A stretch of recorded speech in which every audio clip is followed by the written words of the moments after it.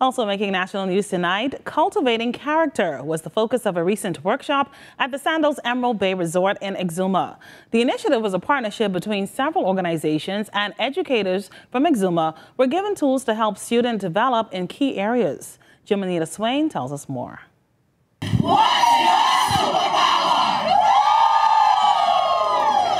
A chant from educators in Exuma who recently participated in a Character Day workshop held at Sandals Emerald Bay.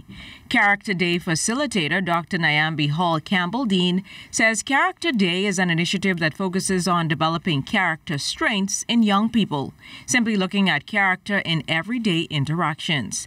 Key messages impressed on educators were perseverance and kindness. For example, perseverance, that it's really important to have students that are naturally gifted, but it's even more important for them to realize that even if this might not be your talent, that with work you can get to the place that you want to be, right? That nothing actually just takes one time for us to do it and then we're perfect. That we have to practice things, and that practice is the skill that actually is what you need and is going to make you better.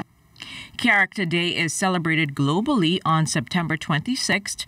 District Superintendent for Exuma and Ragged Island, Pamela Gord, says she tried to involve as many educators as possible in the workshop. The Bible says that bad company corrupts good character, and it's important for us as educators to understand the depth of good character in the different ways we can help our children understand good character. And so the whole district, basically on the mainland, they're here. All of the primary schools, the special ed school, the one and only high school. It encompasses the whole student, and that's emotional, that's physical, that's academic, and definitely character has a part of that. These educators are eager to impart what they've learned with their students.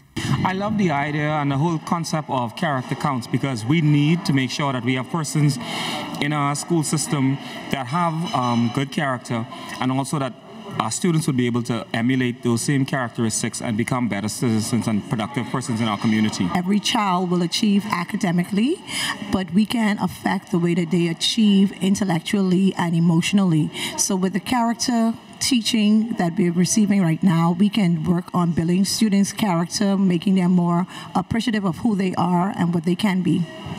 Exuma'S Swain, ZNS Network News.